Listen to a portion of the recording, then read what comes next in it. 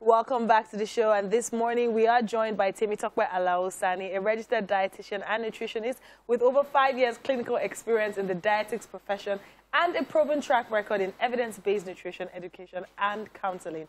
She is a full member of the Nutrition Society of Nigeria and the Association of Nigerian Dietitians. Tope is passionate about improving the health and well-being of people and individuals, and today we will be talking about nutrition, preconception and fertility. Good morning, Tope. Hi, good morning. Hi, good to have you here. Thank you for having me. I mean, before we came on air, we're talking about the topic, and my colleagues are already going. They were going. Yes. Yes. So, nutrition, preconception, and fertility. I'm very moved to ask this question. Are you saying that before a lady starts thinking of conceiving, she should check out her nutrition? Yes, that's exactly what I'm saying. Okay. And, you know, in the society we find ourselves today, that's not common. Yes. And I feel like that's part of why we have such a high or alarming rate of infertility among, you know, couples, because many people are not paying attention to the stage that they are before they get to the stage where they, you know, are trying to, you know, have babies or trying to conceive. The preconception stage is so important because the conception stage actually depends on what happens during the preconception stage.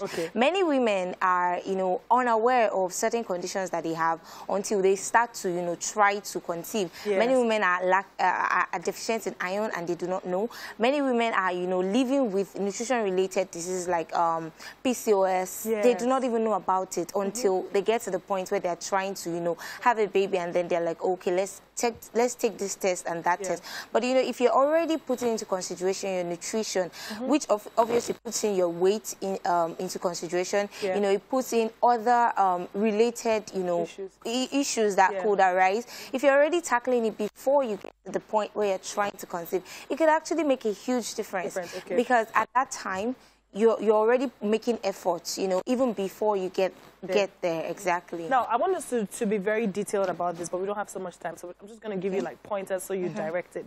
So now, for a lady who is thinking that, okay, I'm going to want to try to conceive in the next 6 months. So now we're in the preconception phase. So what are the things she needs to add to her diet? What are the things she needs to be careful about in her diet, just so that for a base preparation, she needs these basics? What are the things? Yes. So it all comes back to, you know, healthy eating, a holistic, you know, approach. So that's not the stage where you want to try to eliminate a certain, you know, class of food or a certain type of food because you read something about it or because it works for somebody. You want to actually embrace a balanced diet. You want to eat your fiber, you want to eat your nuts and seeds. You want to also consider, you know, even testing yourselves for, you know, this, I mean, something like PCOS, like I mentioned.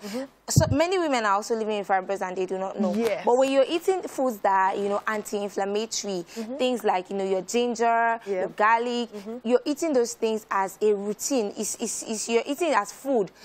You don't have to now, you know, start to take it as medicine, because at that point, you know, you already know that, okay, this is something that you've been eating. So eating, you know, your nuts and seeds, making room for it in your, you know, regular rice, in your desserts and, you know, everything like that. So by nuts and seeds, you're referring to the almonds, the pistachios and the rest? Cashew nuts, you know, groundnuts. You know, make room for all those things, including, you know, your regular foods. And, of course, fruits and vegetables. We cannot overemphasize it. Colors, I always say colors. Try to look for ways to put colors in your plate. When you're eating rice, is white. When you're eating yam, is white. Get a way to get the peppers in it. It's red. Get a way to get, you know, your cucumbers, your oranges in between meals. It really, really helps a lot. Okay, now, it's good that you brought PCOS, because I do have friends who have discovered this, and fibroids as well, and it's like an alarming rate now in our society. So now let's assume that we've gotten to the point where this has been discovered, and now this lady is trying to conceive.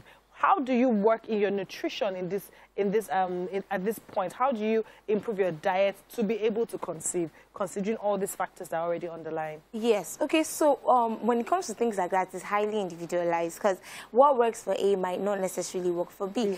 But then it's important, like I said, to, you know, consider if you have somebody who has, you know, high blood sugar or, you know, things that have to do with sugar, you want to look at your diet in that, you know, in that guide, in that light. You want to, you know, check out foods that, you know, have lesser glycemic index, you know, things that are high in fiber that will keep you full. And if you are overweight, you want to try to consider losing some weight. I mean, it's not about the more work, more results. No, you want to look at where, you are able to strike a balance, where your body is able to function optimally. For fibroids, I mean, it's something that has to do with inflammation. Again, you want to try to include all those anti-inflammatory foods like your ginger, your turmeric. You want to try to include all those things in your diet, in your food, while you're cooking, into your smoothies. Just try to look for a way to get them into your food. It helps a lot. Okay, well, this has been really educative. Thank you so much, Thank you so much. And I hope we're still having you next week. Please, we have to have you because we need to talk extensively about this. But just for the benefits of people that are watching, before we let you go, now let's do. You know how I like to do an ideal meal. Yeah. Now, so an ideal meal for a lady who is at the preconception stage. So, what should an ideal meal be? I know you said balanced diet, but just give us like beans, vegetable. Let's have an ideal meal. Okay. So that will also again depend on that individual because sometimes adequacies vary. Okay. Some people are deficient in, say, iron. Now, this kind of people, they need to make sure that they are including, when they're including vegetables, you want to choose those ones that are higher in iron. When you're taking fluids, for instance, something like Zobo, I mean, you want to try to, take Zobo sometimes instead of your sugar-sweetened beverage. And it also has vitamin C. So that way it helps you to absorb the iron that, is coming from your food. So for an adequate meal, you want to look at your carbs, of course. You want to look at your healthy carbs, your complex carbs. Fruits, vegetables, even rice. I mean, that's also fine. You want to add some, pulses, legumes like beans, different kinds of beans. Doesn't even have to be the brown beans. Then you also want to make room for your protein, your plant protein, your meat, your eggs, or even plant proteins, not just animal proteins. Yes. So you want to look at those things, and then of course healthy fats. You want to cook with little amount of fat, and of course choose from the ones that are unsaturated instead of saturated.